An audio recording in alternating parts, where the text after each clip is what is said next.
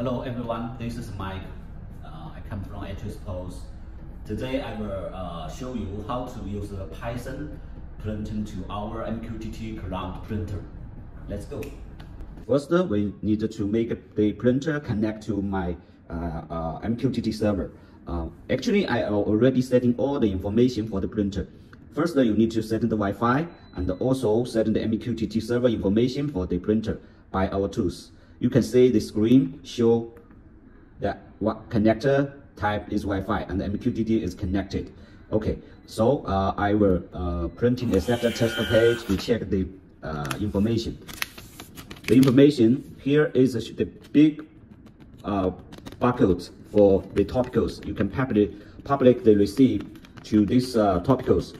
You can scan the barcode to get the topicals for printing. Also, we have another topicals for get the printing status, like the tickets reply, publish topicals name. There also you can change it by yourself. Okay, this is our printer, is a connector to our server. Okay, now I have already write some 4 Python file for testing the MQTT server, MQTT printer.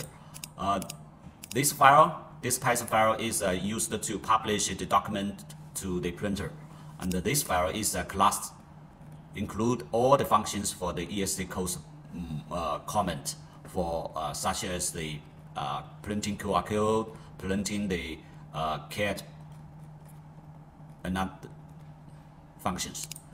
This is used for getting the printing status. And this file is used for getting the ticket status. Ring this file first, the printing status. Okay, first we get the message. 0 means the server is offline, the printer offline. This is a printer topicals. After I also running the tickets printing status to get. Okay.